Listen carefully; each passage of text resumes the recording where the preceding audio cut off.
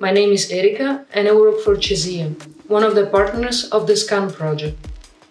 With this video, I would like to present one of the reports developed within the past 2 years, namely the hate ontology.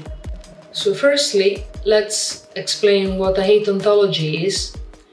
Namely, within this project, it was interpreted as a collection of words and sentences with a specific derogatory and hateful meaning given the context of the countries where they were collected. The rationale behind this work is manifold.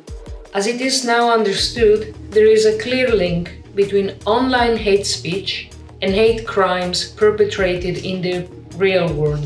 However, despite this awareness, little is known about the real trends, words and expressions which are often used by online haters to disseminate violent words and instigation to violence against people.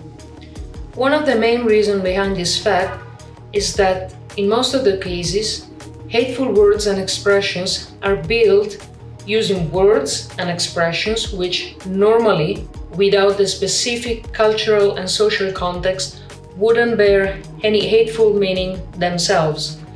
This makes the monitoring of online hate speech extremely difficult, especially if this is to be carried out with automatic monitoring tools, because it is virtually impossible to select and filter words which in some countries have absolutely normal meanings, but in other countries have a very strong hateful and discriminatory meaning.